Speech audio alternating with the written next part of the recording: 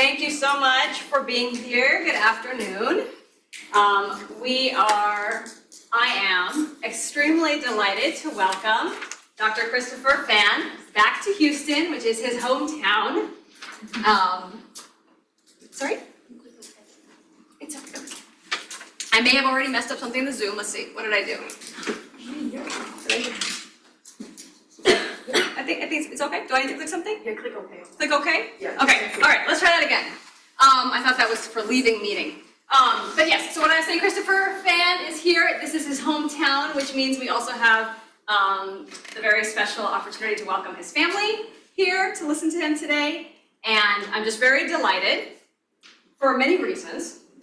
One of them, in the interest of full disclosure, Chris is my dissertation sibling, which means that we shared the same doctoral advisor many moons ago. And that means I have also known Chris and been reading his work for over a decade. And along with two other collaborators, we're working on co-editing a special issue right now of the journal Verge called The Asian Century, Idea, Method, and Media. I have relied on Chris for all kinds of professional and personal advice for many years as well. What that means is that in addition to being a really brilliant reader of literature, culture, and history, which you are about to hear, I can tell you that he is an incredibly engaged interlocutor, a generous and inspiring collaborator, and a really wonderful friend. So basically, the best of the academy. And all of the graduate students who are here, I highly encourage you to find yourselves a friend and collaborator like Chris.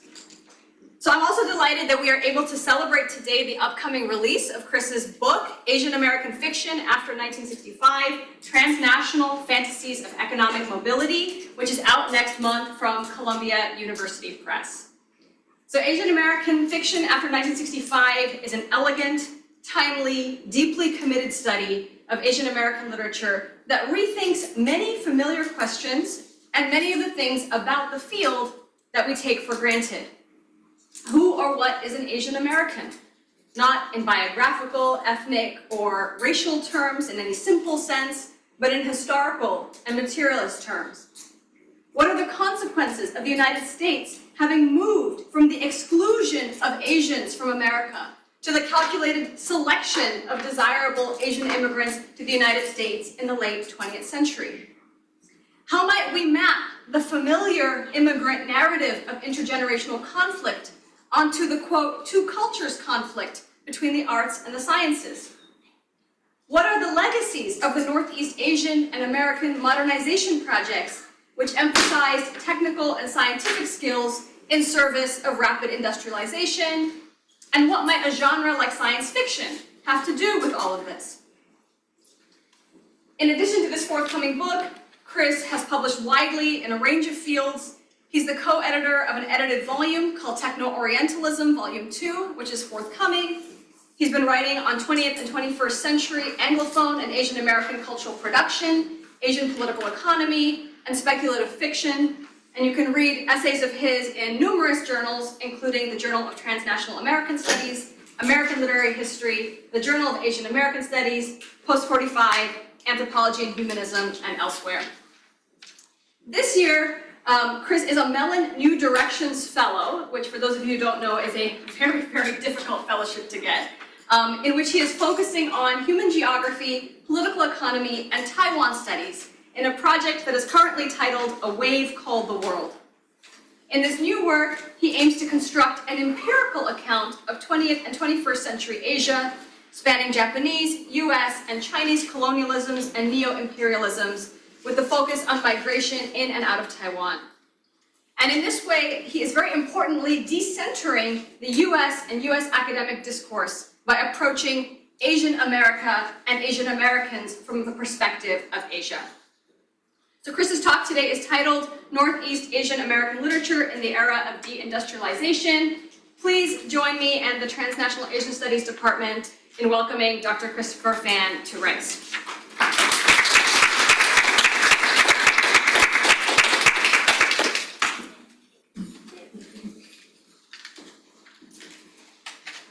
Good afternoon, everyone. Thank you so much for joining me on a Thursday afternoon, especially those of you who face nasty commutes coming in and out of here.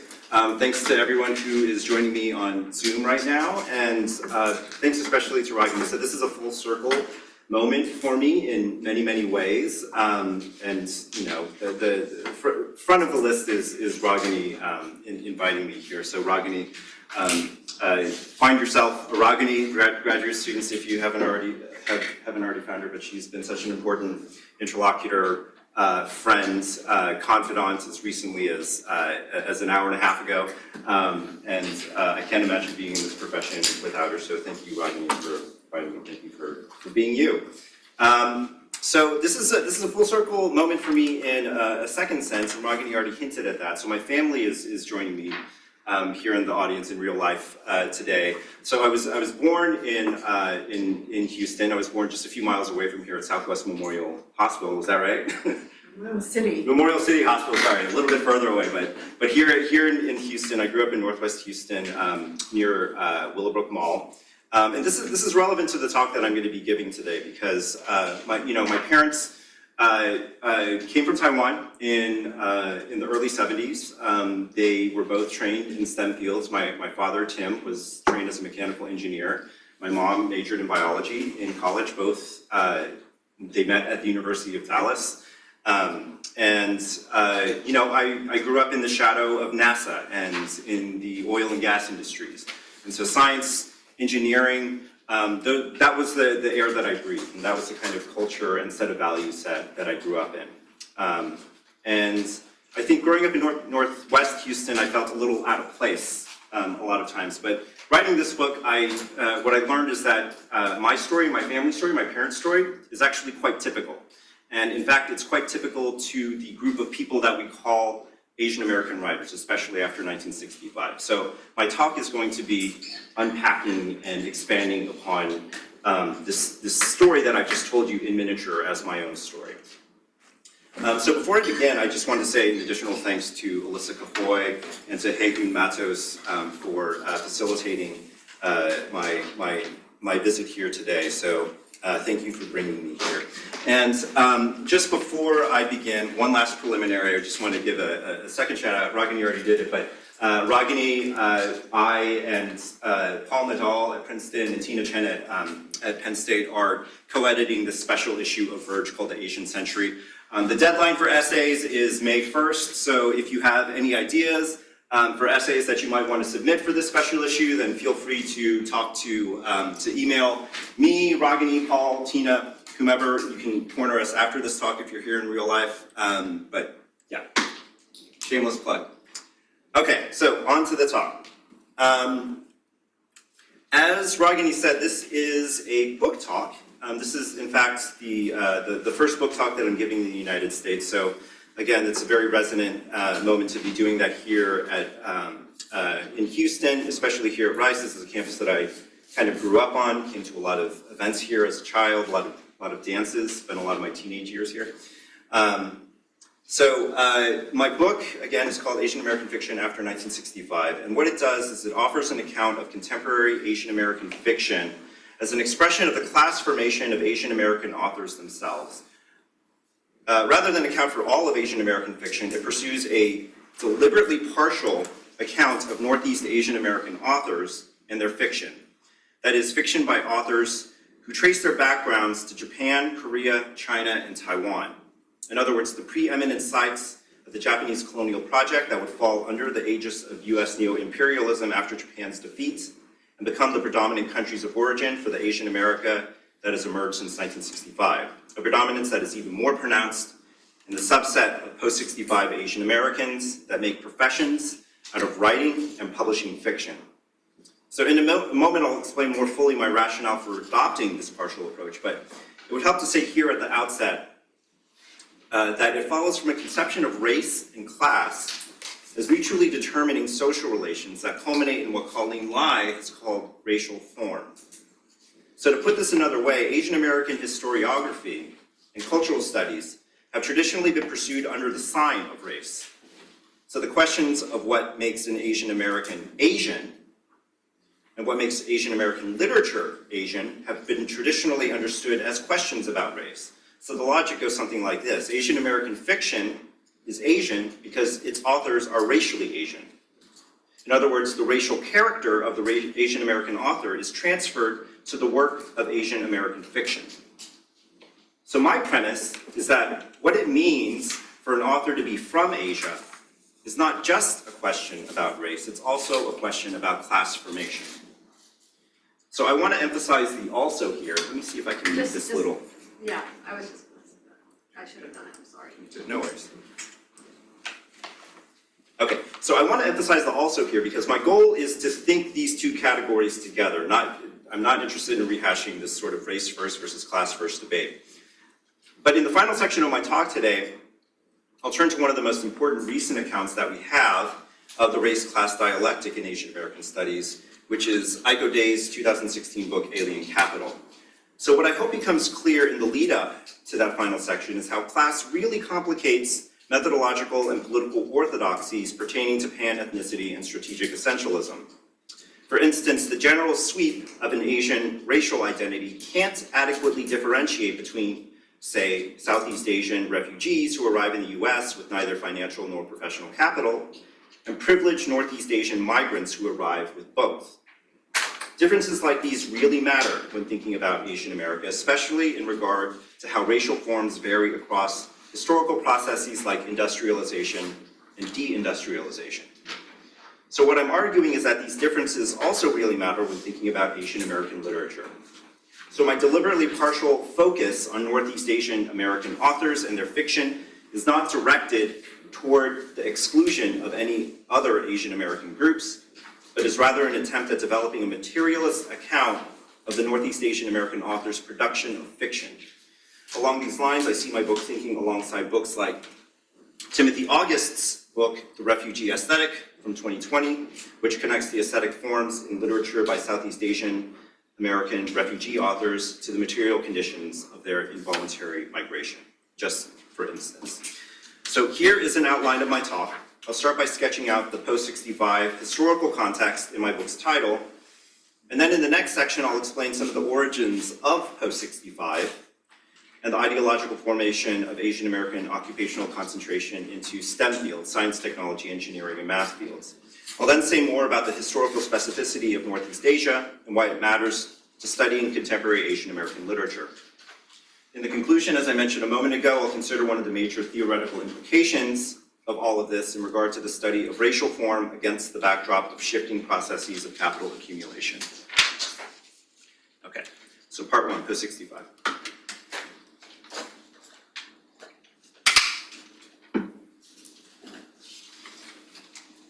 On or about October 3rd, 1965, the character of Asian America changed.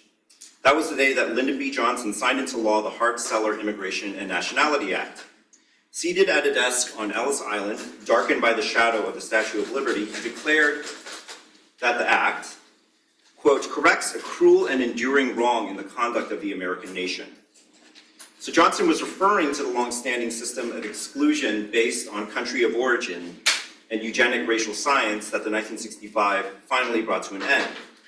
While the act did not go into effect until 1968, there was an overnight explosion of immigration from Asia when it did.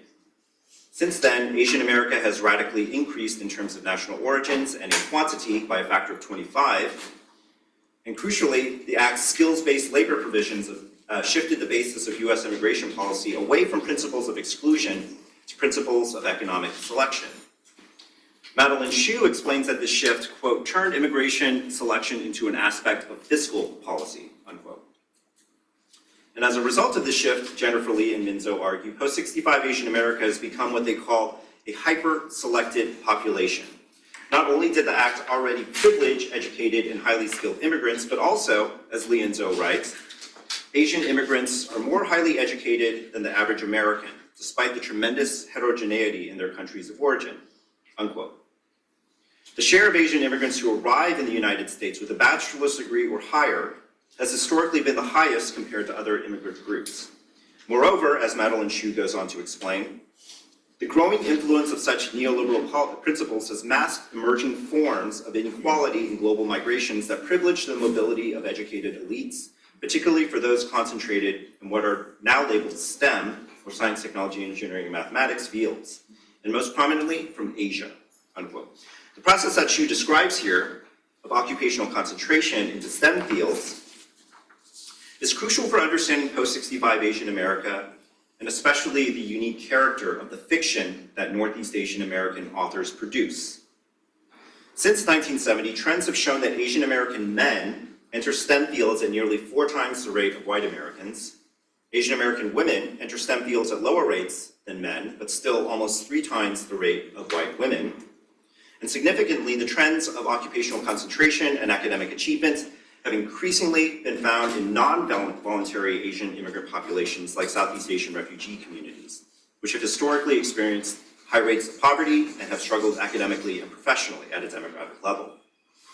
Lee and Zhou additionally describe a phenomenon that they call second-generation convergence, in which the 1.5 and second-generation children of these immigrants begin to exhibit the academic and professional outcomes of more privileged Asian immigrants from East Asia and South Asia. Aside from the fiat of strategic essentialism, or more vulgar racial essentialism, the sole empirical factor vouching for the coherence of pan-Asian American experience is the fantasy of economic mobility behind hyperselection, second-generation convergence, and occupational concentration, processes that we might group together under the heading of model minoritization, and that pertain as much to class formation as racial formation. Even as the 1965 Act aimed to rectify America's Cold War persona of moral superiority, it was also designed to address looming economic stagnation, in particular a global restructuring of economic relations that saw US companies responding to falling rates of profit by expanding their supply chains to countries offering cheaper labor. When American corporations turned to Asia in search for fixes to falling profits, what they found were the human capital products both of US Cold War neo-imperialism, as it interacted with Northeast Asia's drive to industrialize rapidly, and of the educational and economic legacies of Japanese colonialism.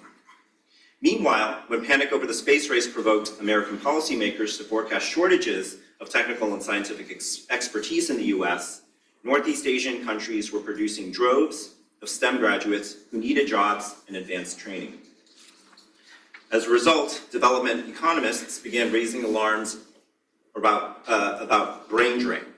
So in 1968, the drain from Asian nations, particularly Taiwan and Korea, was most serious. Over 90% of Asian students who arrived from training in the United States never returned home. That's from a 1968 early study of the brain drain phenomenon.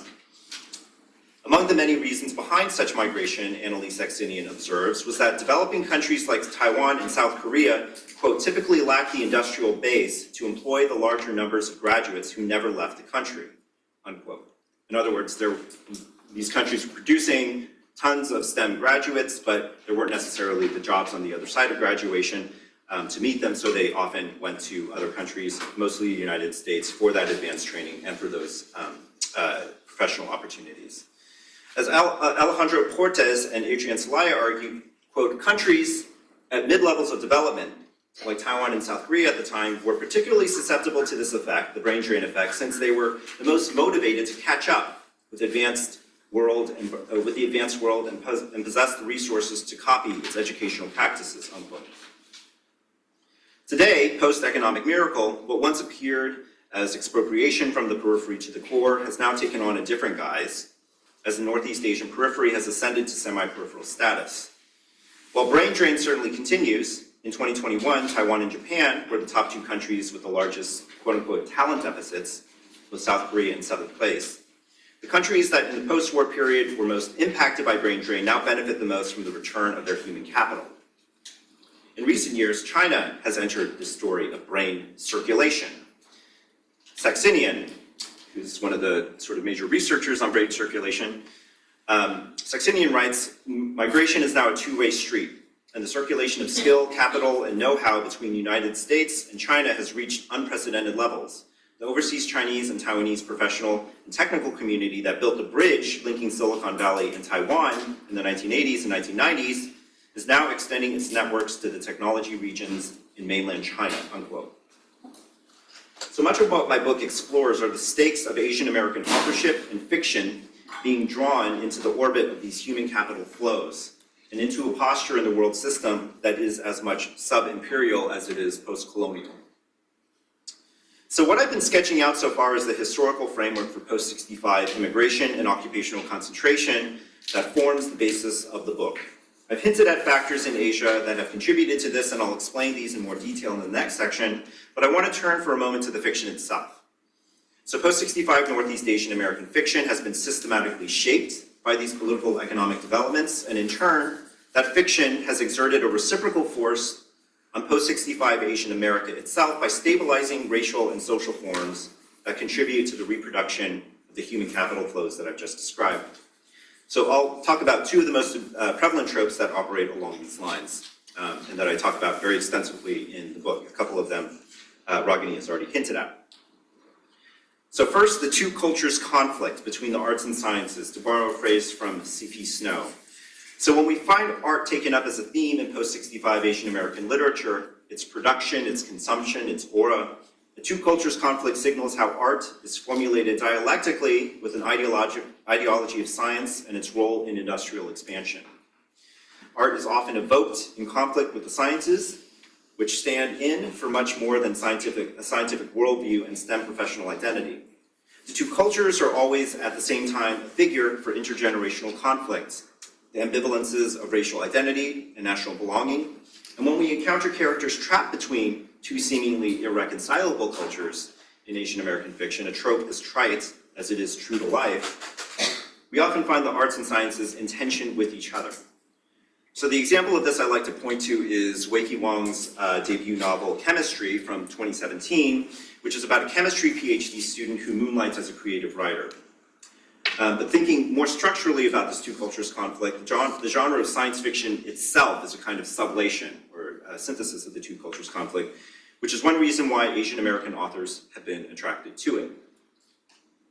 The second trope that, this is just the second of many tropes that I track throughout the book, but the second most prominent trope is the return narrative, which Ragini Srinivasan has written about extensively in the context of global India and that I cite extensively from in the book.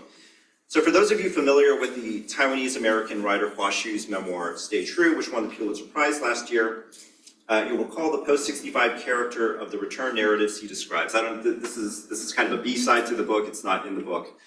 This is some new stuff. So when Hua is in high school, Hsu's father, a post-65 Taiwanese immigrant turned STEM professional, returns to Taiwan, specifically to the city of Hsinchu, which is like Taiwan's Silicon Valley. And this is how Hua Hsu writes about his father. My father was finally able to go back as part of a wave of Taiwanese who were bringing their business and engineering expertise back home to the island's nascent semiconductor industry. He was hailed as a kind of returning hero, unquote. So Hsu says here his father was finally able to go back because, like many Taiwanese in the US who engaged in political activities during the martial law period of Taiwan's history, Hsu's father was blacklisted by the ruling Kuomintang party from returning home for many, many years. So it's only after he circulates back to Taiwan following the lifting of martial law in 1987 that he begins to correspond with his son back home in Cupertino via the fax machine. And this is sort of, one of the, I guess, most famous aspects of Stay True, these fax conversations that Hua Hsu would have with his father across the Pacific. So for those of us who are old enough to remember this technology, the fax machine is a communication technology that combines immediacy with free-form graphical expression. So it's just like a photocopier that sends that photocopy to be printed out, on the other end of the conversation. So the fax machine makes it possible for a young Hsu and his father to exchange immediate reflections on current events like baseball games and Kurt Cobain's suicide, as well as less temporally bounded reflections on life, which in his father's faxes are often punctuated with a really beautiful question. What do you think? That's a question whose intimacy and invitation to expansiveness in some ways reflects the affordances of the fax medium itself. So while return narratives have been a mainstay of memoir and autobiography, like Stay True, by Asian Americans for more than a century now, it's really only relatively recently, in the last 25 or 30 years, since the 1990s, that return narratives have become available to fictionalization. So it's only recently that we start to see narratives of return appear in fiction itself, rather than being the exclusive preserve of memoir and autobiography. So an early example of these fictionalized return narratives would be a very brief detail at the end of Chang-rae Lee's debut 1995 novel, Native Speaker, in which the villain, John Huang, after everything's fallen apart in his life, he returns to South Korea with his family. And it's set in passing by a real estate agent. So 1995 is a bit too early for these narratives of return to Asia to be sort of more fully cathected or fleshed out. So it's not until Lee's most recent novel, A Year Abroad, which came out in 2021, that he actually unfolds a very full narrative of return. So almost every recent novel by a Chinese-American or Taiwanese-American writer, at least the ones I've read a lot of them, includes some narrative of return. It's not as prominent a trope in fiction by Korean-American or Japanese-American authors, though some exceptions would be novels by Sylvia Chung, for instance, Long for This World, or Ruth Ozeki's 2013 novel, A Tale for the Time Being. So I don't have time to parse these kind of nationally specific contexts here, but suffice it to say for now that much of my goal with this book is actually to bring to our attention these kind of material differences and material histories, precisely in order to theorize them together as related aspects of the political economic formation called Northeast Asian America. Okay, section 2.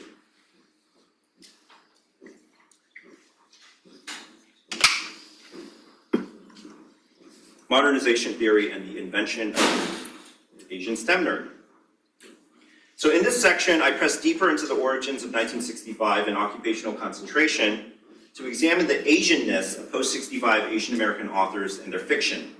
A main goal here is to avoid the methodological nationalism that often limits area studies accounts, as well as Asian Americanist work that narrowly targets US imperialism and Cold War formations, and instead attend to processes unfolding regionally and across colonial regimes. Modernization theory is one of the key bridges between these trans-imperial processes and the development of post-65 Asian American human capital. Modernization theory played an outsized role in directing the economic miracles in Northeast Asia. My focus on these countries, as I explained earlier, is far from arbitrary. Not only are they points of origin for the majority of contemporary Asian American writers, but they also form a political economic totality whose coherence was underwritten by imperial projects of scientific knowledge production. These countries were thought of by modernization theorists as testing grounds for their social engineering and policy experiments. Far from being isolated cases, their economic development was determined by the dual hegemony of the United States and Japan, as well as their interrelations with each other. With the exception of Manchuria, this formation would be recreated after Japan's defeat, but under the auspices of the United States, as Bruce Cummings recounts in a well-known anecdote. Quote, in September 1945, as US occupation forces filtered into Japan, an American officer walked into a Mitsui office in Tokyo and introduced himself. A man in the office pointed to a map of the Greater East Asian Co-Prosperity Sphere, which was the name for Japan's colonial project, and said, "There it is, we tried, see what you can do with it." Asian American authors have increasingly turned their attention to Japan-US imperial continuity. A very recent example of it is Ed Park's new novel, Same Bed, Different Dreams, which is a fascinating, expansive novel that traverses 20th century Korean history from Japanese occupation to the partition of the peninsula, the war, and US neo-imperialism, post-war dictatorships. And in the novel, he searches out the patterns and rhymes between very, very disparate contexts. So he tries to link events like the assassination of Ito Hirogumi and President William McKinley. So a big portion of the novel approaches all of this from the perspective kind of unexpectedly, but if, hopefully by the end of this talk today, this will be a little bit less unexpected. But he approaches all of this and situating all of these patterns and describing and linking all of these disparate historical events. He approaches it from the perspective of science fiction writers and metafictional Korean American authors themselves. The one of which I have in mind is supposed to be a figure for and Park himself. So it's hard to describe the novel in a nutshell, and it only came out just last year, so I couldn't engage with it in my book, but I recommend it very highly for anybody who's interested in these topics. Among the authors I do discuss in my book, whose work thematizes trans-imperialism, are Ken Liu and Ruth Ozeki. So trans-imperialism and the link between modernization and colonialism are running themes in several of Ken Liu's stories, but the text that I spend the most time on is a novella called The Man Who Ended History, a documentary, which is a work of science fiction that focuses on a late 20th century effort by a Chinese-American history professor and his Japanese-American theoretical physicist spouse to win posthumous justice for the victims of Japan's Unit 731, which conducted human experiments on Chinese and Allied prisoners in Manchuria during World War II. And for you K-drama fans, Unit 731 is the inspiration for the recent Netflix series Gyeongsang Creature. Ruth Ozeki's work, meanwhile, has often touched on trans-imperialism, but she directly engages it in her novel, A Tale for the Time Being. So what you see in a lot of this trans-imperial fiction, I'll call it, are formal effects that have to do with the inadequacy of the nation-state as a narrative horizon, because historical justice sort of necessarily transcends the nation form. Liu's fiction is interesting because it links that transcendence to identity formation. So The Man Who Ended History critiques the national forms embedded in Japanese-American identity and reaches instead for an identity rooted in a kind of anti-national Japaneseness situated in a trans-historical, almost geological timescale.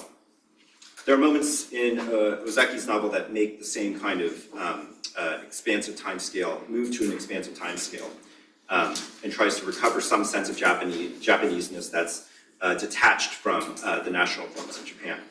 So I'm happy to elaborate on all this in Q&A, but the point here is that one of the reasons why Asian American authors are turning to moments of trans-imperial history is because they're bumping against the limits of national forms of identity, such as Asian American identity. So as they bump against the limits of what Asian American identity means to them and to their subject matter, they start to turn to these histories that precede them, and the trans-imperial moment between Japanese colonialism and U.S.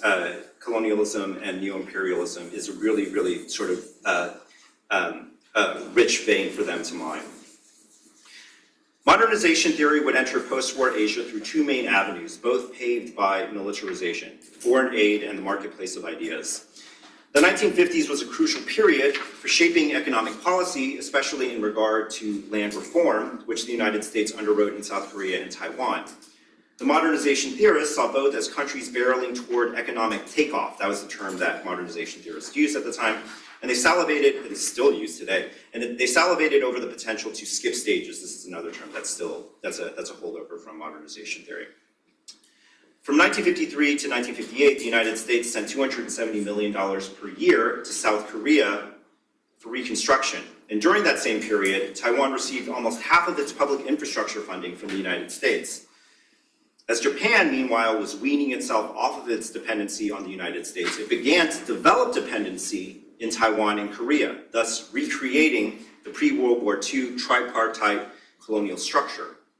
In 1930, the Japanese economist Akamatsu Kaname famously dubbed this the wild geese flying formation of development, with Japan as the lead advanced economy, as it was called. And the less advanced economies of Manchuria, Korea, and Taiwan served as markets for Japanese manufactured goods and low value-added and as sources for low value-added manufacturing.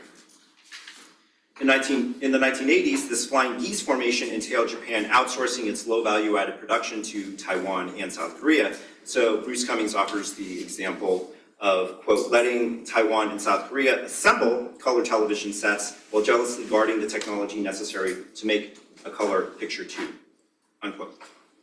And with the Kuomintang's relaxing of travel and economic policy with China in the 1980s, the role that Taiwanese entrepreneurs, that are often called the Taisang, played in jumpstarting China's world historically rapid economic development would resolutely shift Taiwan into the status of semi-peripheral nation. In Shelley Brigger's phrase, the tiger economy of Taiwan would begin leading the dragon of the Chinese economy. So to help clarify how all of this matters to post-65 Northeast Asian America, we can linger for a bit longer on the example of Taiwan. So in contrast to South Korea and Japan, modernization theory and indeed economic development itself were in some ways a much tougher sell in post-war Taiwan. As J. Megan Green writes, quote, although the KMT government was committed to promoting industrial science policy on the mainland, it lost interest in this area of development in the 1950s and 1960s in Taiwan, unquote. During this period, Chiang Kai-shek and his inner circle were much more concerned with political stability and building the military capacity to retake mainland China. However, a rearguard effort led by Western-trained technocrats and US agencies advocated for modernization-style economic development. In the late 1960s, the KMT responded by launching a, quote, low-level propaganda campaign that would boost interest in science and technology, unquote. Indeed, before this point, humanities and social sciences saw the highest enrollments among undergraduates and graduate students. So for different reasons, this was also the case in South Korea. The social sciences would take the top spot until the mid-1970s, at which point engineering began to catch up. And as Green observes, it wasn't until around 1980 onward that engineering, scientific, and technical fields would definitively become the most popular fields, with the humanities and social sciences steadily falling in popularity. And so in the 1960s and 1970s in Taiwan, there was a popular saying, lai lai lai lai tai da, chu chu chu chu mei guo, which translates to first come to National Taiwan University, which was the premier university that trained a lot of these STEM graduates. So first come to National Taiwan University, Tai Da, and then go to the United States, go to美国, for your advanced training, for your professions in STEM fields. And so part of what I'm trying to sort of shine light on with this, with the story that I'm telling is how this production of the stereotype of the Asian American math and science nerd was actually the sort of successful outcome of authoritarian impositions on human capital development in countries like Taiwan and South Korea. Okay. All right, part 3, the Northeast Asian American author.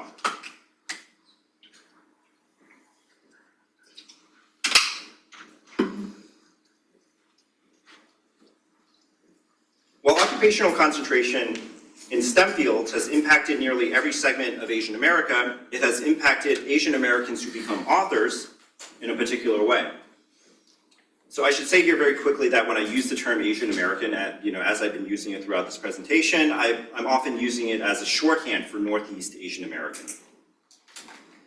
So it's a coalescence of occupational concentration into an aggregate type of the post-65 Asian American author that Chang-rae Lee describes in a 2017 interview where he said, quote, a lot of Asian American writers, mostly of my generation and a little younger, and without exception, I mean really without exception, at a writers' conference, maybe 20 of us sitting around, every single one of them started out in a very professional, very respectable gig before they threw it all away to become a writer. So part of what Lee is describing here is not particular to Asian American authors and is in fact a long-standing feature of creative writing in the United States.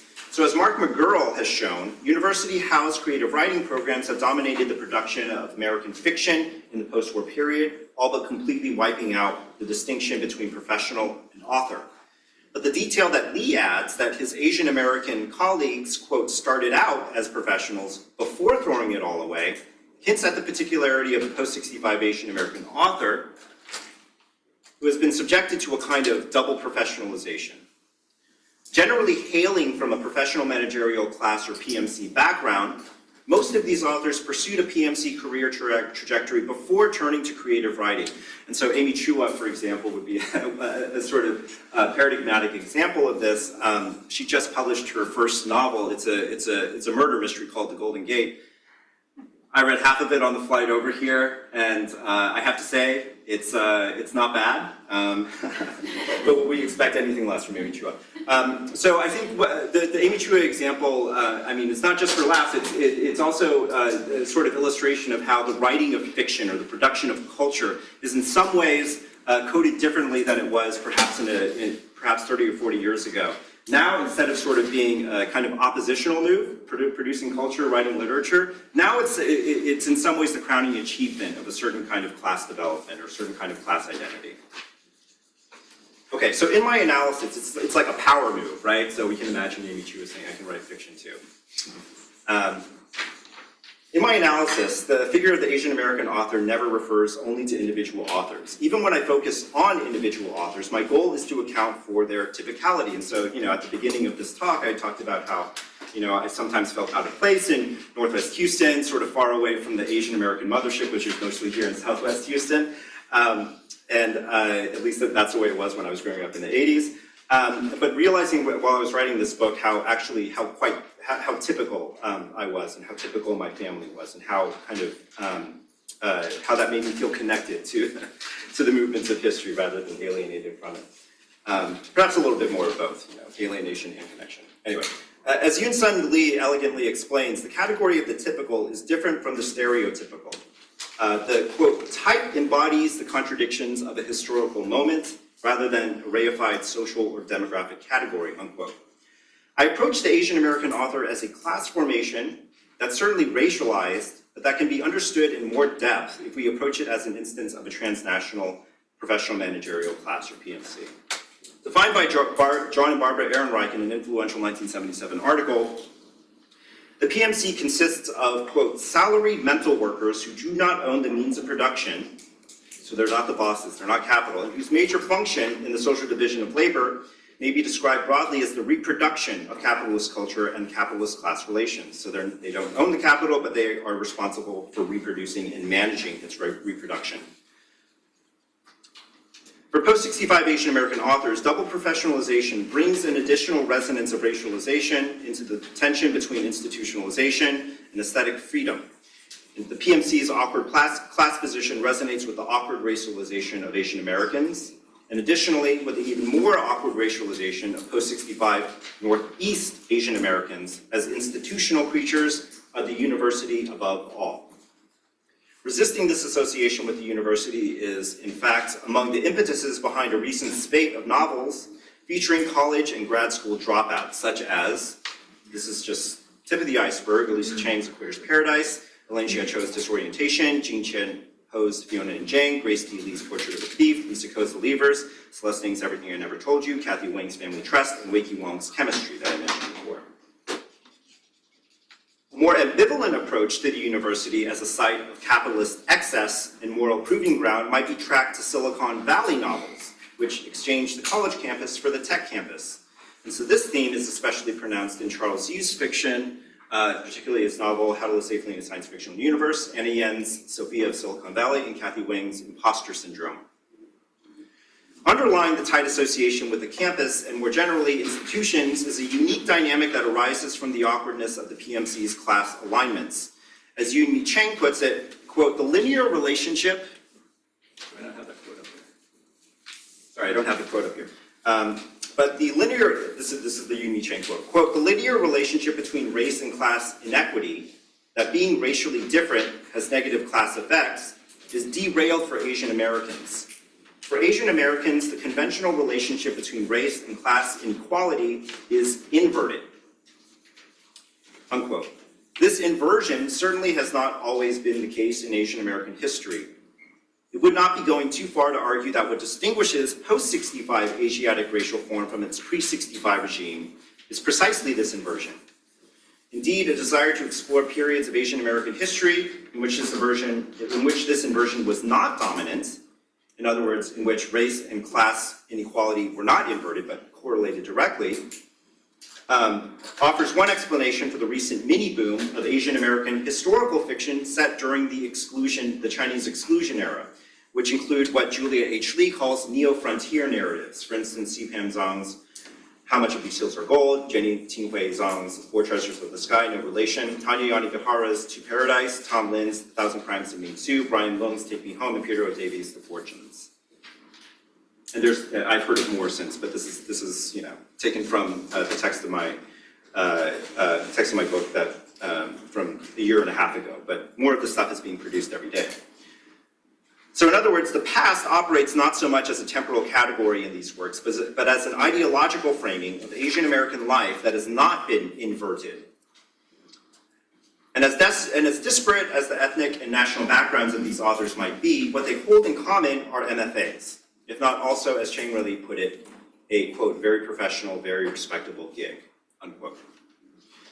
So tracking the trans-imperial itinerary of modernization from Northeast Asia helps us to see that the hyper-selected professionals who came after 1965 and whose children now produce the bulk of Asian American literature themselves came of age in a milieu in which their scientific and technical career visions were anything but value neutral and their professional identities anything but non-ideological.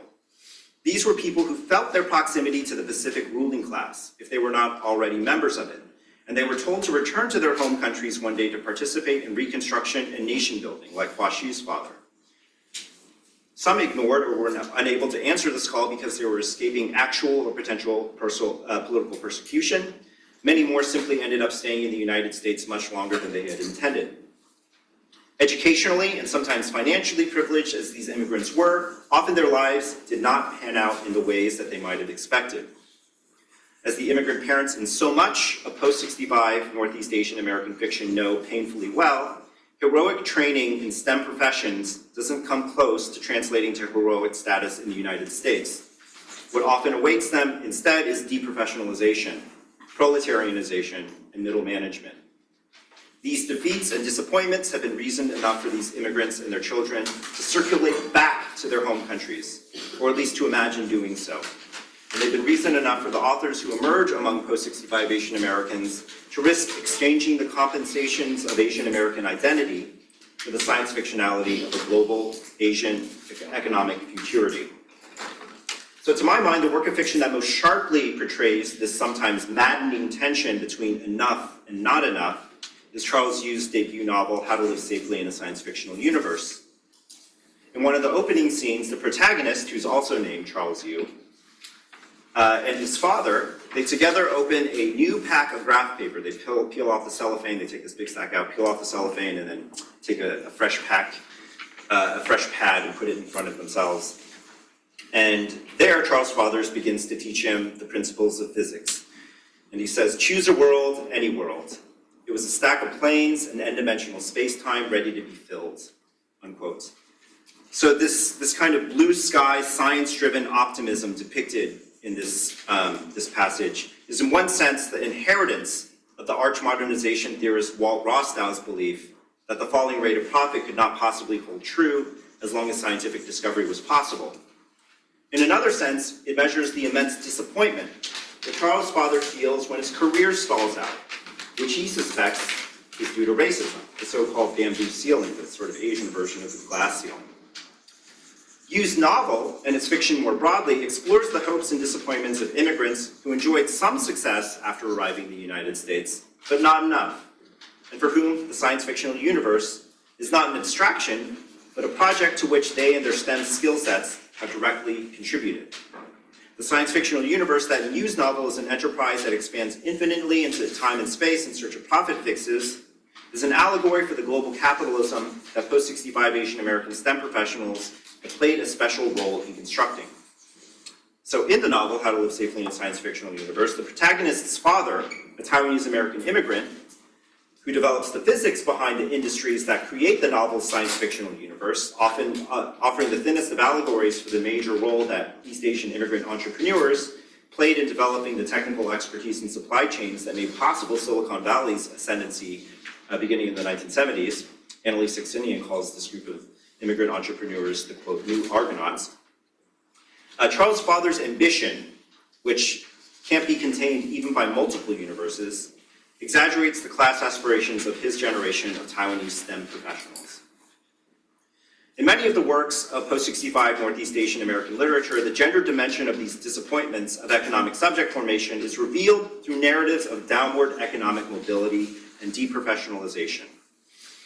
An example of this can be found in Maxine Hong Kingston's 1976 work of autofiction, The Woman Warrior, a memoir of girlhood among ghosts. And how I fit, Maxine Hong Kingston was born in Stockton in the 30s, and so, you know, I can talk about during Q&A how she fits into this kind of post-65 framework. But suffice it to say that Woman Warrior sort of observes a transitional moment in the post-65 period between the sort of pre-65 non-occupationally concentrated formation of Asian America and the post-65 STEM occupational concentrated formation of Asian America.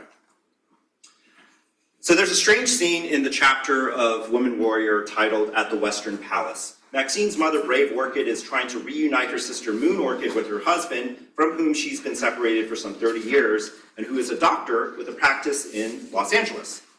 So one of the strange things about this chapter is that Moon Orchid has no desire to reunite with her husband because she's been living very comfortably in Hong Kong, funded by her husband's very generous remittances. But Brave Orchid bullies her into going through with this reunification, driving her 300 miles from Stockton to her husband's medical office in downtown LA. And they pull up at the curb, and I think Brave Orchid literally says, "Leave the motor running," and she runs up to the office to kind of scope out the scene before sending Moon Orchid to go up there and confront her husband. So when Brave Orchid gets, to whatever floor it is in this high rise and surveys this medical office, she finds that the lobby was chrome and glass with ashtray stands and plastic couches arranged in semicircles, unquote. So this kind of vision of glossy modernity. Once she exits the elevator into the medical office's waiting room, we get a hint of the true tension, the true reason why Brave Orchid hatched this plan to reunite her sister with her husband in the first place. What she sees there is, quote, a room full of men and women. She says, a room full of men and women looked up from their magazines. She could tell by their eagerness for change that this was a waiting room. Behind a sliding glass partition sat a young woman in a modern nurse's uniform. It was an expensive waiting room, Brave Orchid approved. The patients looked well-dressed, not sickly and poor, unquote. And so this entire time, she's sort of comparing her, what she sees here in this very modern, very glitzy waiting room with her experience of medical treatment as a doctor in China. But this reaction here, Brave Orchid approved, this is a very strange reaction. So why is this her reaction? What becomes clear in this chapter and the previous one, which is titled Shaman, is that Brave Orchid deeply resents her deprofessionalization.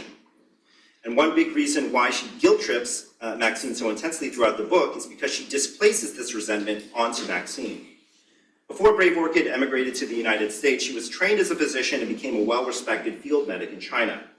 She had to abandon that career and the social status it afforded her when she moved to California to reunite with her own husband and to work in his laundry. What Brave Orchid approves of when she sees this medical office is how it realizes a fantasy of economic mobility that could have been hers. This is why, in her efforts to convince Moon Orchid to reunite with her husband, Brave Orchid awkwardly blurts out at one moment, this also feels out of place when it happens, but it makes sense when you understand how important deprofessionalization and resentment around it is to the entire narrative of Woman Warrior. Brave Orchid blurts out at one moment, "He's a doctor like me." So condensed into Brave Orchid's approval is an identification with Moon Orchid's husband's profession as a doctor, and perhaps also a vertiginous realization that had she immigrated after 1965, that medical office, that glitzy modern medical office, or one like it, could very well have been her own.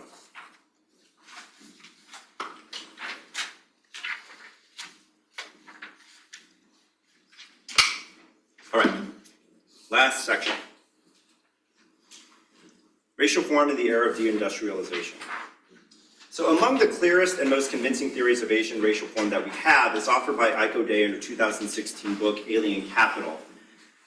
Building upon Colleen Lai's foundational work on 19th and early 20th century US discourses of Asian exclusion and trans-Pacific political economy, and Moishe Poston's work on the racialization of capitalist domination, Day argues that Asiatic racial form in North America is primordially anchored to a false antinomy of abstract versus concrete labor. Adapting Poston, she traces this to a settler colonial ideology of romantic anti-capitalism, which creates three positions: indigenous, alien, and settler. To these positions, a variety of social meanings are assigned. Asians, as free imported labor, occupy the role of aliens, who can be excluded and expelled. They are distinguished from Native Americans, who can be eliminated but not expelled. Blacks, who can be excluded but also not expelled, and the white settlers who naturalize and control the whole scheme. Following the narrative of romantic anti-capitalism, the Asian signals the overthrow of traditional, pure, concrete conceptions of labor for an era that reduces human individuality to an abstract form of repetition and equivalence, unquote. So key to Day's account of Asiatic racial form is how the materiality of the Asian body sustains romantic anti-capitalism's false antinomy, concealing, in the manner of what Marx calls fetishism, the commensurability of all forms of labor under capitalism, concrete or not, as well as capitalism's core operation of extracting profit by abstracting labor as a quantity of time. Asian bodies make some forms of labor appear qualitatively different than the kinds of labor that white bodies do, even though they're all just labor.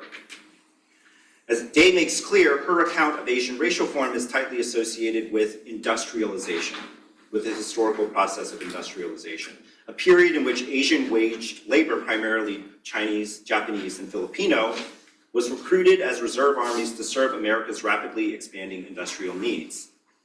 These populations were disciplined through segregation policies and exclusion laws that continued in various forms until the passage of the Immigration and Nationality Act of 1965, which, as I outlined earlier, made immigration a matter of fiscal policy and shifted its orientation from exclusion and restriction to inclusion and selection. This connection between racial abjection and juridical exclusion has formed the basis of Asian Americanist historiography and political expression. And for Day, this connection is emblematized by the figure of the coolie. In Yoon-Sun Lee's helpful gloss, the Asian body serves a primarily visual function in Day's argument. Indeed, Day opens her book with a brilliant analysis of a visual object. She recounts an incident in 2012 when the Bank of Canada replaced an image of a female Asian scientist that you see pictured there on its newly designed $100 bill with an allegedly neutral Caucasian-looking woman. That's the one that's actually pictured there. In Day's reading, an image of a female Asian scientist on a banknote was too upsetting as an emblem of Canadian national identity for the focus groups that the bank consulted because it crystallized a racial form in which Asians personify capital itself. The decision to neutralize the image thus demonstrates how this is Day's argument, the contemporary economism of Asian racial form does not represent a break from the past, unquote, but rather a continuity with its 19th century forms. So drawing a line between exclusion era in Canada and the United States, exclusion era Asian racial form in the 19th century to Asian racial form in the 21st century. So although the visual basis of Asian racial form's 19th century logics are undeniably still with us, as Yoon-Sun Lee goes on to point out, visuality cannot account for everything. The racialization of Asians as the embodiment of all of capitalism's evils depends in no small way upon a prevalence of opportunities to set one's eyes on Asian bodies performing labor, to register in Marx's words their sensuous qualities as labor commodities. We recall in Marx's account of fetishism, however, that commodities possess another dimension besides this. Commodities, he writes, are sensuous things which are at the same time suprasensible or social. It's along these lines that Yoon-Sun Lee argues that Asians can be most visibly and consequentially represented when they are not explicitly represented or visualized at all. And here, of course, Lee's framing is inspired by Colleen Lai's account of how representations of Asiatic racial form are guided by kind of anthropomorphic bias. So what Day helps us to see, I would argue, is how in Asian American studies, the visual is the preeminent vehicle of the metaphorical duplicity at the heart of capitalist value. And also, that the visual is not only an analytical crux, but a whole historiographical apparatus anchored to North American industrialization. Day's distinction between an Asian racial form that welds the visuality of the Asian body to processes of abstraction and a racial form that welds Asian visual representation to capital itself helps us to grasp Takeo Rivera's observation that, quote, Asiatic racial form shifts according to the status of material labor conditions, unquote. It also helps us to approach Asian racial form from a different direction, as a matter of periodization. What happens to Asian racial form when US industrial expansion gives way to an extended period of deindustrialization? In industrialization, Asians, especially Chinese and Japanese, were occupationally concentrated in labor-intensive productive occupations, for instance, farming, railroad building, mining, factories, and laundries, like the one that Maxine Hong Kingston's father ran. that brought them in physical proximity to processes of labor abstraction. Since the end of World War II, industrial activity, manufacturing, and the corporate rate of profit have declined steadily in the United States, a trend called deindustrialization. As Jasper Burns writes, deindustrialization marks a period in which, quote, people, by and large, turn from work based on making things or objects, those labor-intensive productive occupations of the pre-65 period, to work oriented around the performance of administrative and technical processes or the provision of services to customers. This turn away from the kind of work in which bodily labor is highly visible has been even more pronounced among post-65 Asian Americans who, as we have seen, are occupationally concentrated into STEM fields and so-called knowledge work in much higher proportions compared to other racial groups. So 2 quick examples of how deindustrialization has been thematized in recent Asian American fiction. So Ling Ma's novel Severance, it's a post-apocalyptic zombie novel. The protagonist's college honors art project is a collection of, quote, color photos of decaying steel mills, Saturday nights at polka halls, bocce games in the back of Italian restaurants, a Rust Belt series that was supposed to be the first of several on declining industries in America. The post-apocalyptic urban landscapes in the novel are supposed to resonate with these Rust Belt images. Another recent novel, Marie Young-Ok Lee's really excellent novel, The Evening Hero, from 2 years ago, which is set in northern Minnesota, was inspired by histories of manufacturing and mining industries being replaced by healthcare industries. So the kind of history that Gabriel Winan tells in his book, The Next Shift.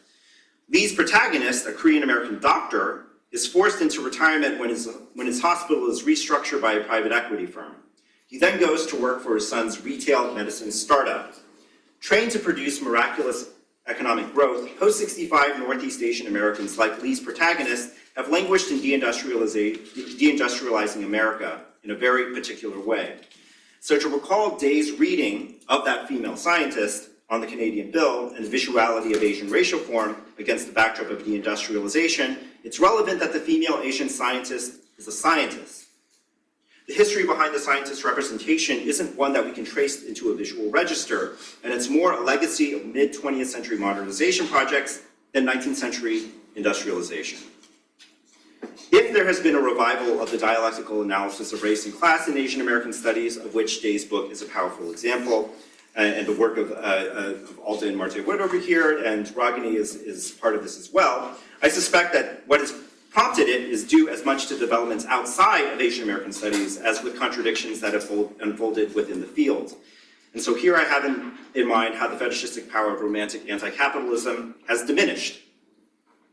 The question posed by capitalism today is overwhelmingly whether or not we can survive it as a species, not to mention as immiserated workers whose wages have been stagnant for the past half-century.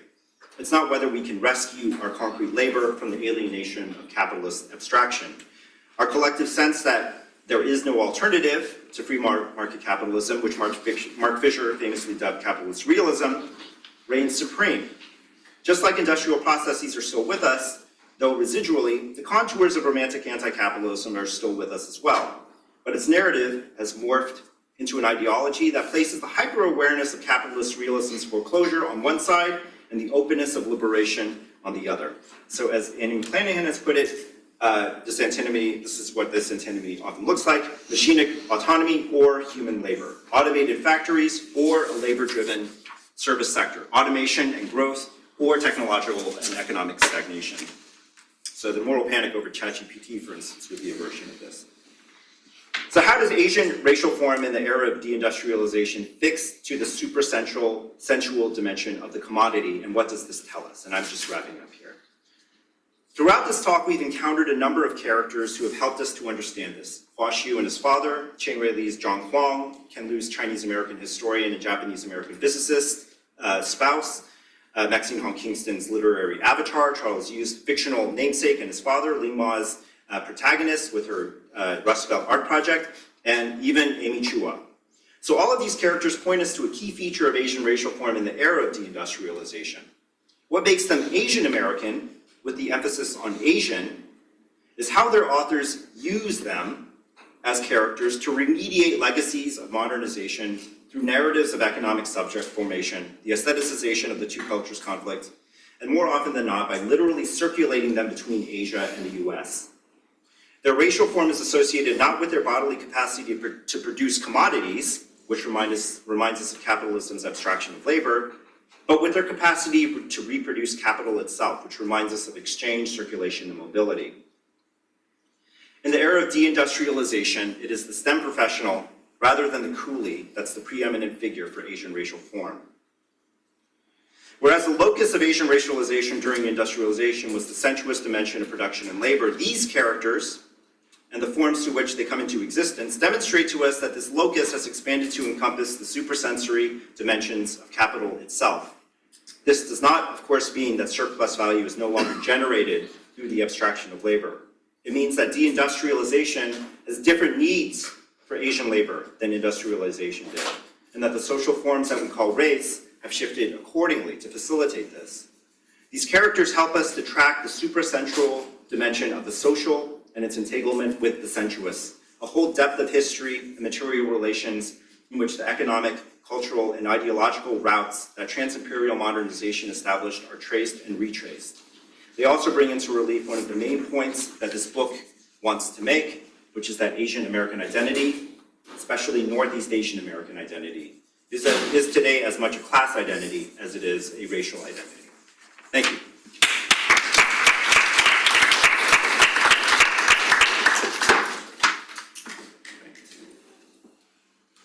I want to just say out loud to the folks in the Zoom room, who hopefully can hear me, that if you have questions, you can put them in the Q&A, and we will be happy to read them out loud for Chris, and I can do that. I'm going to turn around so I can help Chris find questions from folks here. Maybe I'll move to the side here. Okay. What questions do you have? Chris, that was fantastic. Thank you so much. And I know at least some folks in this room, some of whom might have left, have read your essay on Maxine Hong Kingston. Oh, okay. So it'll be quick. I won't call on them to speak to it, but okay, go for it, please. This is more of like a personal question. Yes. But you talked about the two cultures conflict trope, and I was wondering if that's something like you experienced growing up, like if you were going one direction. You can ask my parents. Yeah, of course. You can ask my son Elliot. When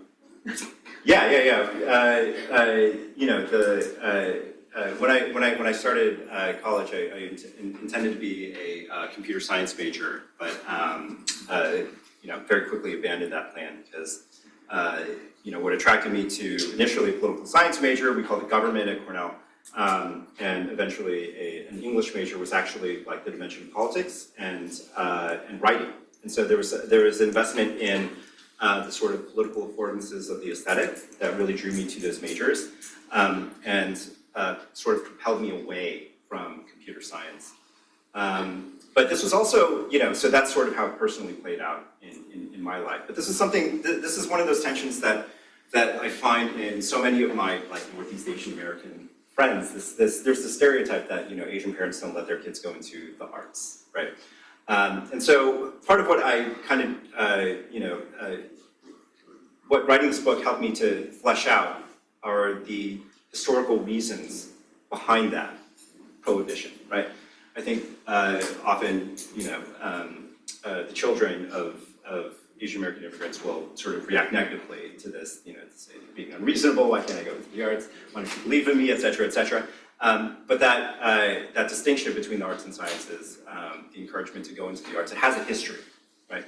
And it's a history that's larger than any sort of parent-child configuration. It's a history that brought the parents to the United States in the first place, and that brought the child into the situation in which they're choosing a major at all, going into college, right? So this kind of trajectory is, this kind of educational and professional trajectory is, itself has a history, right? And it's deeply connected to these modernization processes that I was talking about. Were you going for something more personal? No, that was it. Yeah. You can moderate your own questions. Oh, sure. Sorry. Okay, fine. I have something going, I don't know, about professionalization. Yeah. And in particular, I'm wondering about like you're speaking to a moment in which people start becoming creative writing majors, essentially, right? I'm wondering if you can talk about like the state's promotion of that. In particular, I'm thinking of like the Iowa Writers Workshop, and I'm wondering what the interaction there is between the formation of a particular like subset of the professional class and race and racial form, and then also like what the CIA is doing in producing like anti-communist propaganda, essentially, like promoting that production. Yeah, that's a really great question. So a lot of that is happening during the same post-war period, right? The CIA I read something recently about this. So the actual funding, the actual dollar amount of funding that the CIA put into the Iowa Writers Workshop wasn't a huge amount of money, but the sort of figurehead of the Iowa Writers Workshop, whose name is escaping me right now. Was that Paul Engel? Paul Engel, yeah, right. Was very devoted to this cause, and so a lot of that energy came from Paul Engel himself. Among the kind of writers that they tried to cultivate in Iowa were these Northeast Asian American writers, but also Southeast Asian American writers, Filipino writers as well. So there's a whole history. There's a lot of work that's done on these figures. Hua Hsu was a major figure in Iowa as well, a Taiwanese American writer. And so a lot of this is happening, a lot of this is unfolding in the pre-65 period. And in terms of the production of Asian American literature itself, Iowa, as far as I'm aware, did not have as much, especially during the Paul Engel period, did not have as much of a hand in shaping post-65 Asian American literature, in part because Asian Americans didn't really start publishing fiction, writing and publishing fiction in large quantities, in large numbers until the 1990s. And so this is Min Hyung Song's thesis in his book, The Children of 1965, which is a major source of inspiration for my book.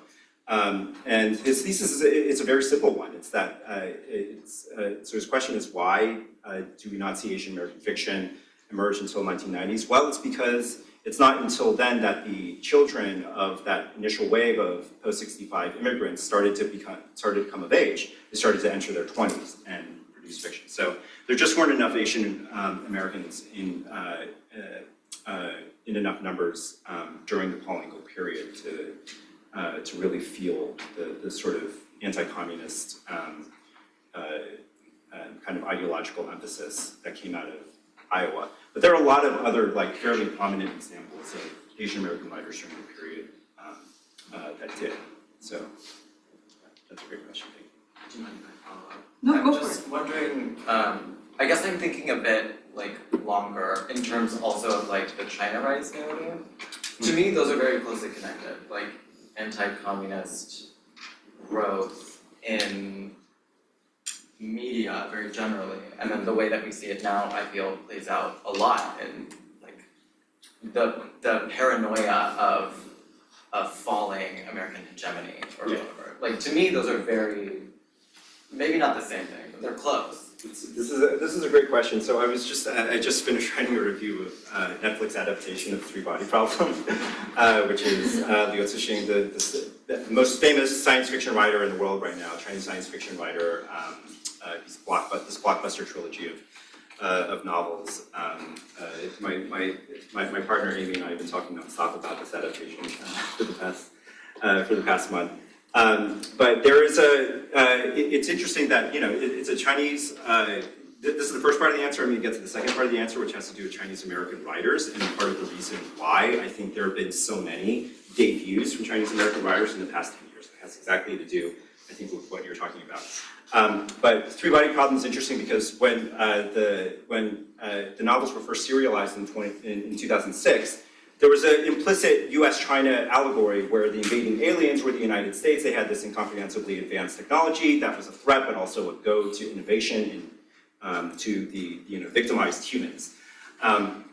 But when Netflix takes up the three-body problem, it has to reverse the allegory, right? Because Netflix is an American company, and so now China becomes the incomprehensibly advanced set of, the alien race, and the victims are implicitly this kind of even though it's set in England, there's some complications, but implicitly this kind of multicultural liberal formation that's supposed to allegorize the United States. So there's a kind of anti-communism that emerges there, and you can read there are these very important scenes of the Cultural Revolution and the Red Guards prosecuting and killing the father of the sort of one of the main characters in the first novel. And in the Chinese context, that's not necessarily that's not seen as anti-China. That's seen as critical of the Mao period, right? Which is something that's quite allowed in China.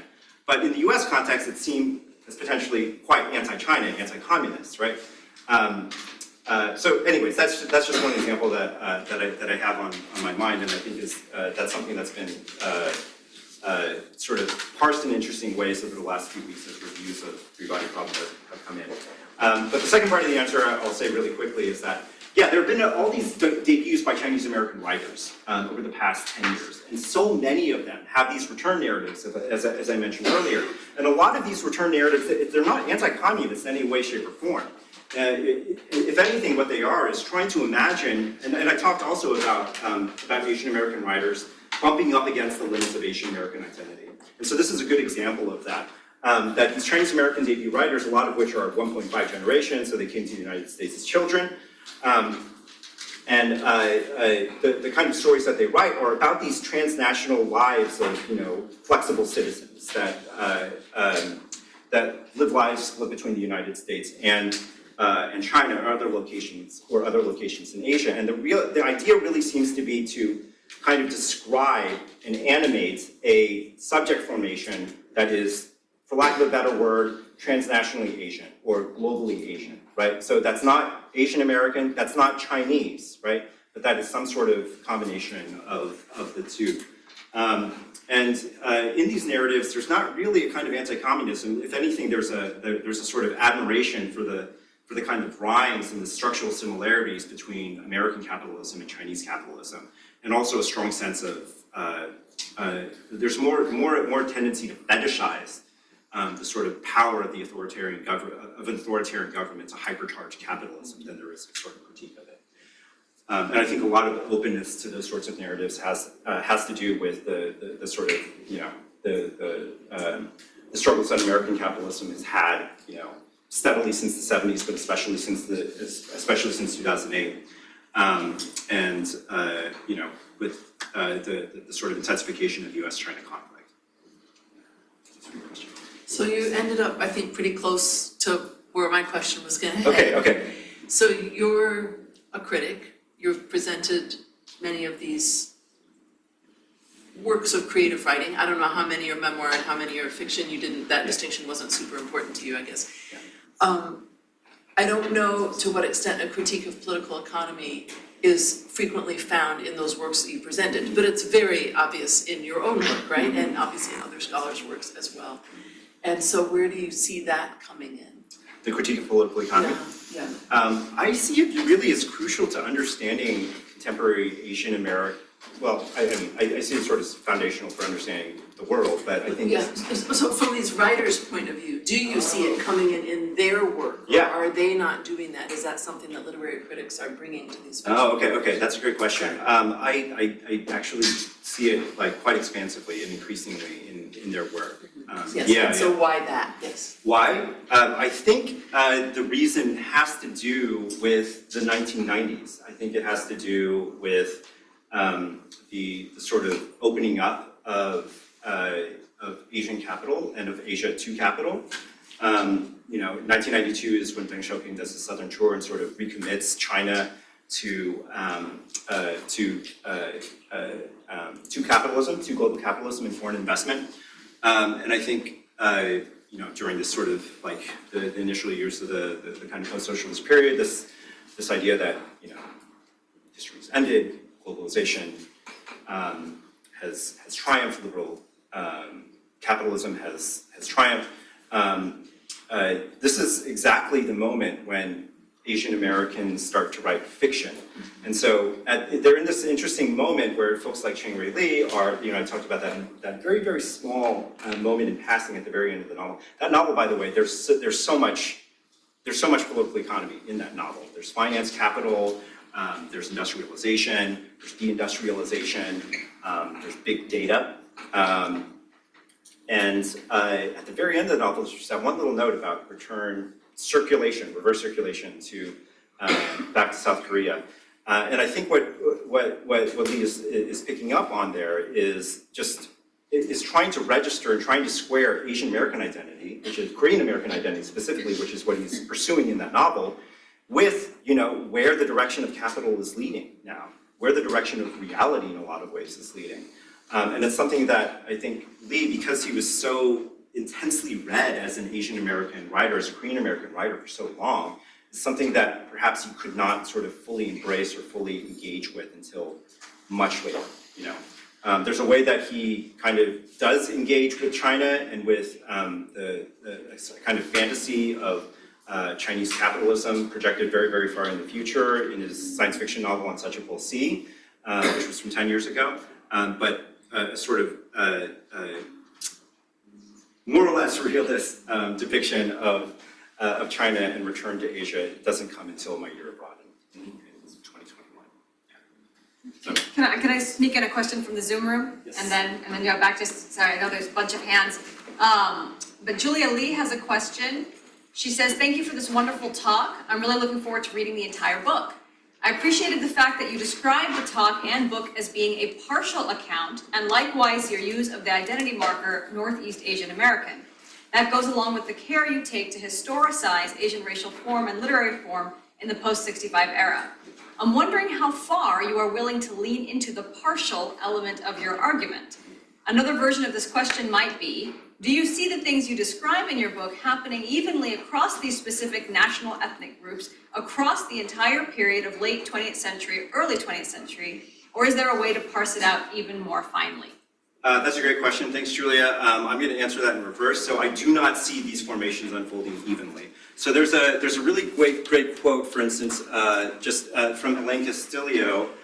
This is an early essay of hers before her debut novel, but she writes she's a queer Filipinx American novelist, fiction writer.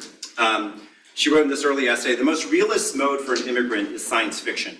For this, I know, is also science fiction. The worlding of your body is hyper meaningful to the point of allegory. So in a lot of ways, this quote seems like this would be like perfect for my book, right? She's just sort of stating my case here, right?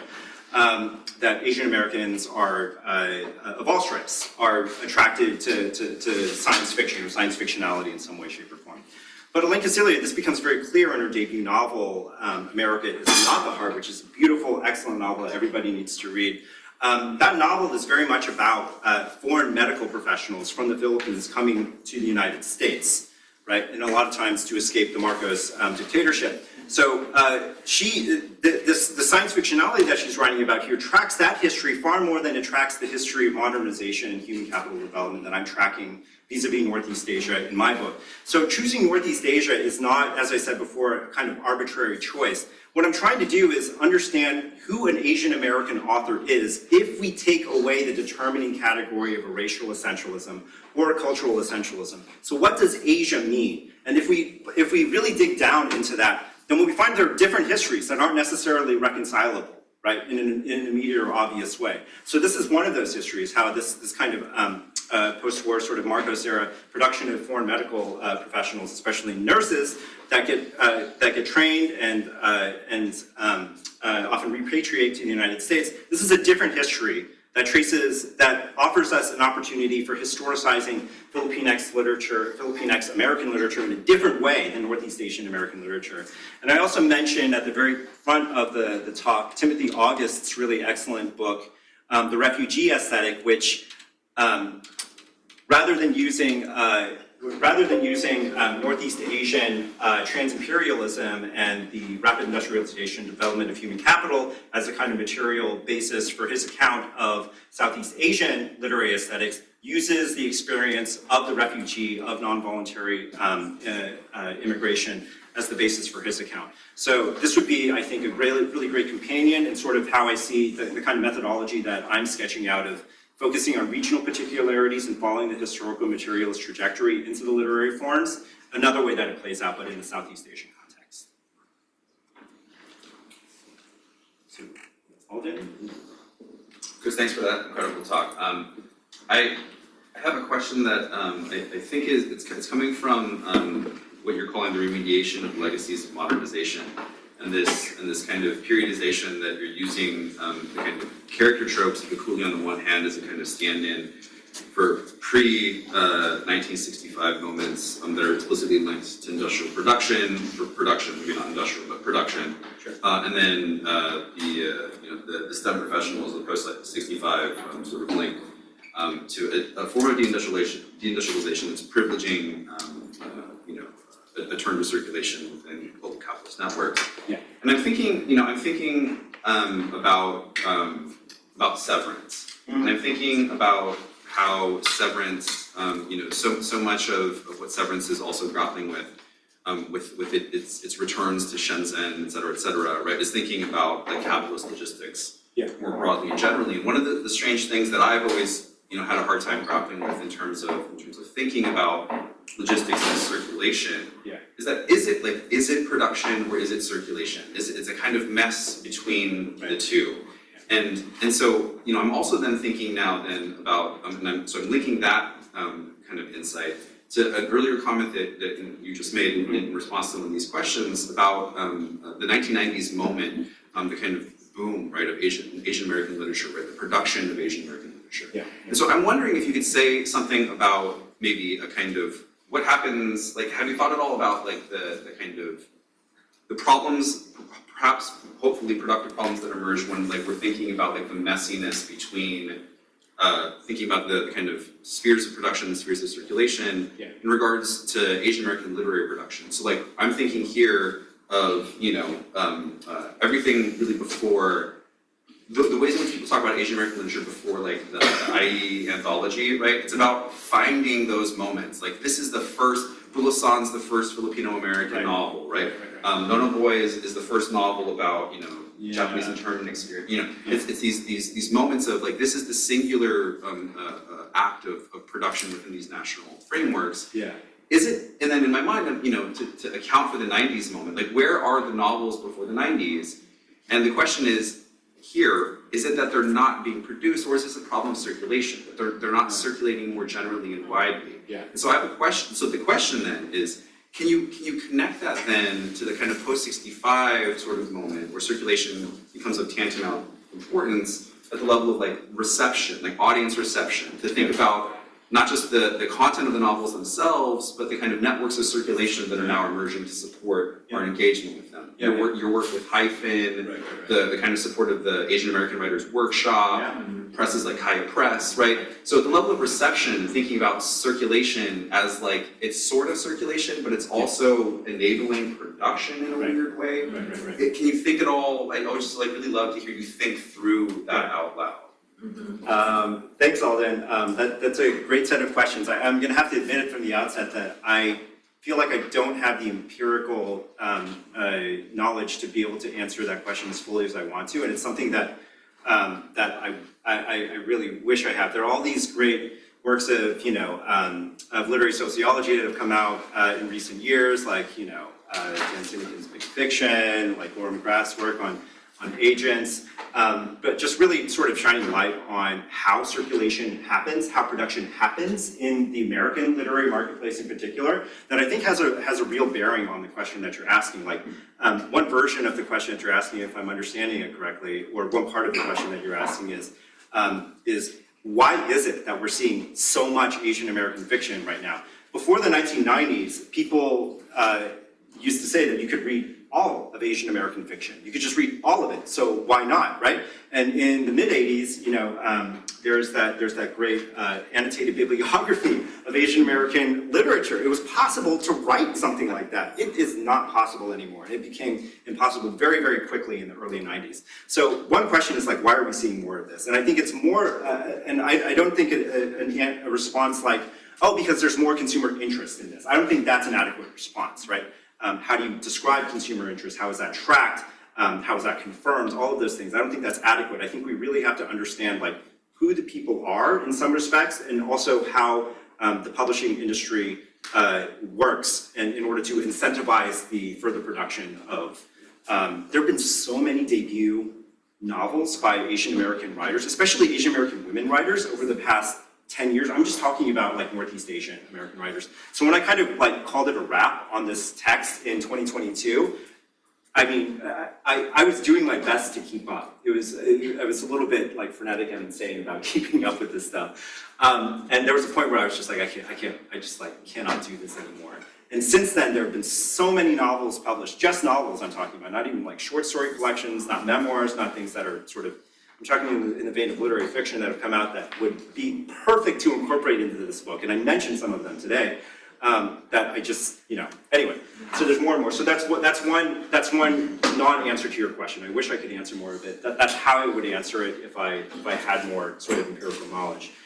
In terms of the sort of shift to logistics and as, circulation kind of being the product rather than the commodity itself, and how that affects the production of Asian American literature, the one thing that I can say confidently is that that process in itself changes what we call Asian racial form, right? So when you have Asians at the point of production in the factory or like in the mines or on the railroads or something like that, then Asian racial form has specific affordances and has specific modes of representation, right? During, let's call it industrialization. But during periods in which the bodies are moved around, in which the economy of visuality and sensuality is shifted, then what we call Asian racial form is going to shift. So one way to talk about it is, as I was saying, in terms of periodization, industrialization to deindustrialization, we can argue about whether or not that's actually periodization. But also, like, you can slice it even further and just talk about these processes. Like, how does logistics sort of dominate the way that, let's just focus on human capital circulating between Asia and the United States. How does that sort of change the way that that forms of race shift and transform? How does that change the way that we represent them? And I mean, those are kinds of questions that I'm hoping people will sort of be inspired to ask and pursue based on a study like mine. But sorry for these non-answers, but those are great questions. I mean, it's building upon, I think, what I'm talking about. There were a couple hands. I think we probably have time for one more question. Akash? For like immigrants whose experiences don't really fit the experience of being like recruited and like being highly selected, when they come to America, do you see them as like tending to adopt the like STEM professional racial form, or like trying to like distinguish themselves from that, or maybe like a variety of different outcomes? Yeah, so I mean, I'm not going to say what I haven't studied this in an empirical way. I borrow from the work of people who have studied in an empirical way. So Jennifer Lee and Min Zhou, for instance, there are a lot of other people who have sort of studied this phenomenon. They call it second generation convergence. And that's one particular formation of what you're talking about, right? And so what they're studying specifically are Vietnamese communities in Southern California. And they're looking at the children of refugees who came after 1975, and how they came, as I was saying before, with like drastically fewer resources than Northeast Asians came to the United States. And yet, the children of these immigrants begin to exhibit many of the similar educational and professional outcomes that more privileged Northeast Asians have exhibited. And so their question is, why is this happening, right?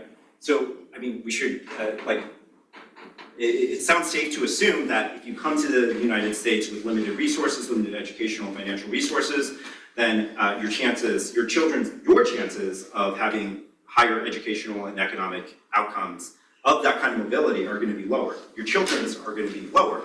And yet, the opposite seems to be the case, at least in Southern California, in these Vietnamese communities there. And so their question is, why is this happening? And so their answer is that there's this thing that they call the success frame. And so culture is sort of the answer. And kind of, this is one of the effects of American racism and racial description on Asian American communities. It groups Asians together, whether you are like a Southeast Asian refugee or if you are hyper-privileged elites from China, you're grouped together and you are seen as the same sort of model minority. And that has an effect, that actually has a material effect, the success frame.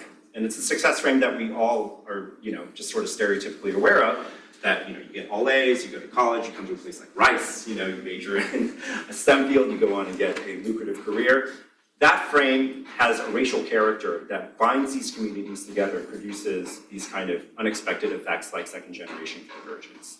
So that's just one account that they have. I hope that answers your question.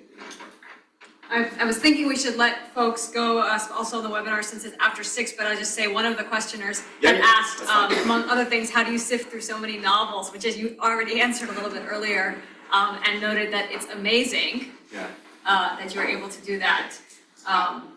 Agnimo, you had your hand up earlier. Do you want to sneak one in? And of course, understanding that some folks might have to leave, but. I think much of what I wanted to ask was already answered, and I'm glad.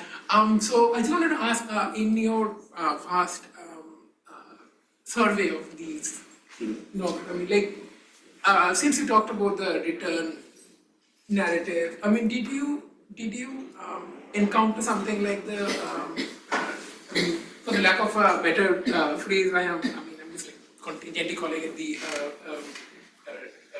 refusal narrative where, set in the present day where the character sees the possibility of moving to the US or the West more generally and then saying no.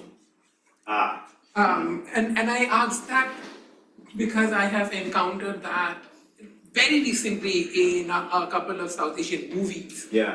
So I was wondering if you saw that in your That's a really great question. I'll just give you a couple of examples of this. A novel that I teach a lot is Transmission by Hari Kunsrud that sort of features, it's a kind of H-1B visa narrative in which an Indian computer scientist moves to the United States, has a terrible time, and then just sort of circulates back into the ether.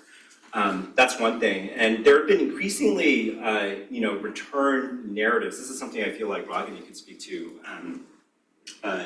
quite well also. But just a couple of examples that come to mind. I was recently reading a friend's paper about a spate of Taiwanese films that feature these Taiwanese immigrants that I'm talking about, except they return to Taiwan, right? But they bring their entire families back from the United States to Taiwan because their dreams in Taiwan were not realized. And in a lot of ways, this is Annalee Saxenian's account of how Silicon Valley became what it is now, became the sort of, behemoth of innovation that it is now. It's because, and this is a story that's told, I think, very, very poignantly in Charles Hu's How to Live Safely in Science Fiction in the Universe. These STEM professionals that come from East Asia and want to realize their ambitions in the United States, they hit the ceiling, right? And then they return to their countries of origin, Japan, Korea, Taiwan, and they establish the kind of supply chains for semiconductors, let's say. So Morris Chang, the president of Taiwan Semiconductor Manufacturing Company, he is an example of this. He was very successful at Texas Instruments, but circulated back to Taiwan because Taiwan called him back, and called back many, many people. In fact, Taiwan in the 1970s, in the 1980s, they would send people to the United States to talk to engineers to say, things aren't panning out the way that you thought. Why don't you come back to Taiwan and participate in our rapid industrialization? They won over a lot of people that way, including people like Hua Hsu's father. So I think, and this is the story that Annalee Saxenian tells, that Silicon Valley could not be what it is. We would not have websites we would not have a Google, we would not have Facebook, we would not have any of these things if it were not for the hardware that the new Argonauts, that these East Asian immigrant entrepreneurs that circulated back to their home countries and established the supply chains that made possible these, wonders of the internet or whatever. It wouldn't be possible without these immigrant entrepreneurs. It wouldn't be possible without narratives of disappointment, without narratives of not enough. That's a really inspiring note too. I will say, I want to say one last thing about that quick question that you had about how I sift through all of this stuff. Yeah. And I'll just say that I just want to give a shout out to Stephen Hong Sohn, who has been like my inspiration and been a mentor in my scholarship. And Stephen is very famous for reading everything, just everything. He has many years maintained this site called Asian American Literature Fans, where he does micro reviews of everything that comes out. His appetite for reading and his scholarship has just been really inspirational to me. And so the answer is, I just try to keep up with Stephen. That's lovely. Thank you so much. Thanks to all the 35 plus people who joined us on Zoom and everybody who is still here. Thank you, Chris. Thank you.